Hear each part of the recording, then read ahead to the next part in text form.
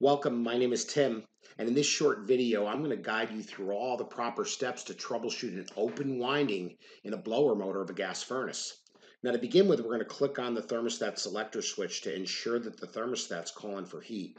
Now when we do this, it'll not only turn it to the heat position, but it'll also turn up the temperature setting above the room temperature. We're going to need to refer to the procedure guide after each step here at the top. So now that we've done this, we're going to click OK. Next, we need to remove the cover from the furnace and take a brief inventory of which electrical loads are operating.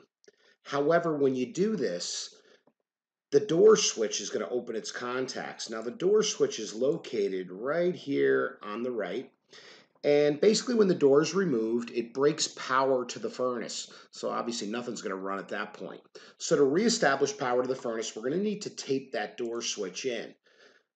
Click on this piece of tape up here, and that will close the contacts of the door switch and ensure that 120 volts is reaching the furnace. Click OK after we've done this.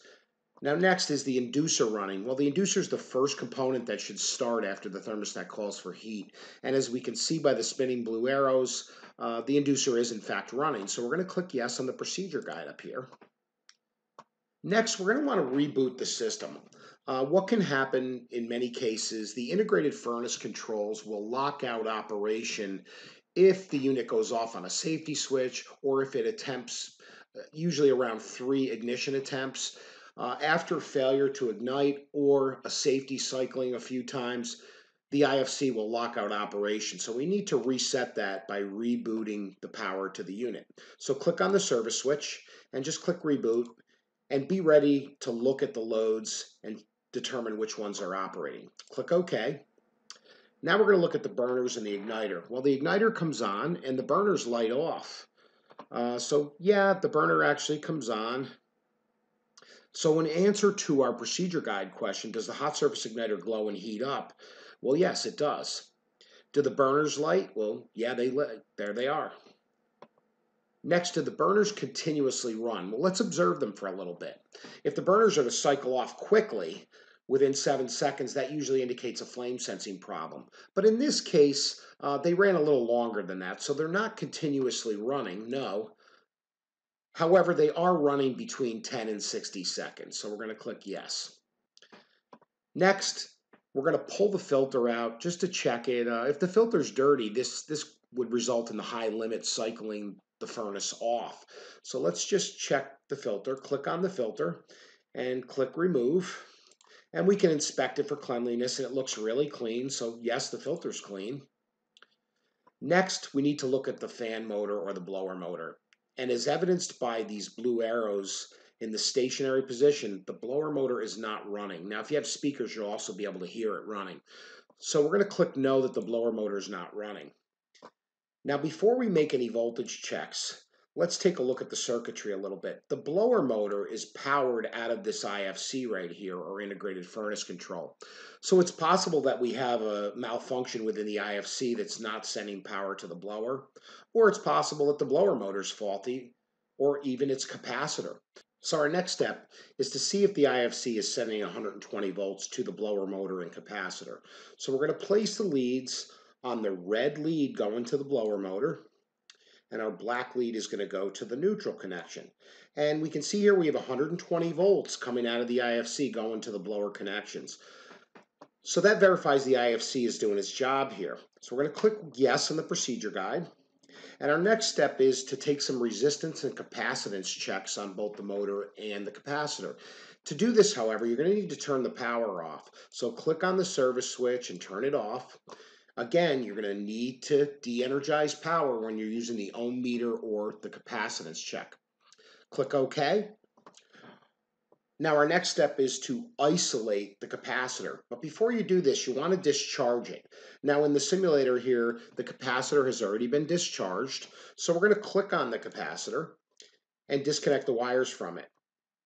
Okay, and you can rotate and see that we've got the wires disconnected at this point. Once we've done this, click OK on the procedure guide. And we're going to measure the capacitance value of the capacitor to see if it's functioning properly. Place the leads across the terminals on the capacitor. And when we do that, We have 10 microfarads. Now this particular capacitor is in fact rated for 10 microfarads, so the capacitor is good. So we're going to click yes up here on the procedure guide, and now we're going to check the blower motor itself. We need to again disconnect one side of the blower motor. So we can just simply disconnect the red or white or both wires if you like. So click on it and let's click disconnect wires on the menu, and we can see the two leads going to the blower motor have been disconnected now. Next, we're going to check resistance of the blower motor's windings. And we're going to begin with the start winding. Now, the start winding is placed between the common connection here, the white wire going to the blower, and the top brown wire here on the capacitor. That's the start winding. The run winding is placed between the red wire and the white common wire. So we'll begin with the start winding, and we're going to just measure resistance across it. Now we should obtain a measurable resistance here, and when we place the leads on the glowing orange hot spots across the start winding, we can see we have infinite resistance, or OL, on the digital meter, which indicates that the start winding is in fact open and the motor is going to need to be replaced. Now, prior to replacing the blower motor, if you have some confusion on those resistance readings, let's take the meter back out of the toolbox for just a second and place them back across the start winding as we previously did. Again, we're placing one here at the capacitor connection on the brown wire, and we're placing the other lead at the common connection. Um, Again, we can see that we have an open winding, but let's pull out the wiring diagram here on the bottom left. And when we do that, you'll be able to see the placement of your meter leads here at the bottom left of the diagram. You can verify that you placed them in the right location. In fact, this is the start winding right here. So we've just measured continuity, or whether or not there's a path for current to flow across the start winding, and we verified that there in fact was not. Don't hesitate to launch the diagram to review the placement of your meter leads. This will really help you a lot. Now, to replace the motor, simply click on it and click replace on the menu. Once you've done this, you're going to need to reestablish power back to the furnace. So it's going to be necessary to turn the disconnect back on, or otherwise nothing's going to run. So after doing that, we're going to go up to the residence and make sure that heat is being delivered to the space. Now we can see from the graphic here at the floor register that heat is in fact reaching the residence. So we've solved the problem here.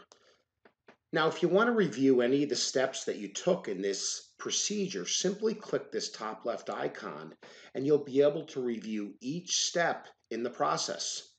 Well, good luck on all your future service calls, and I'll see you back here soon. Thanks for watching. You can try our on-demand VR-enabled learning for HVAC by signing up for a free trial. Go to interplaylearning.com to get started.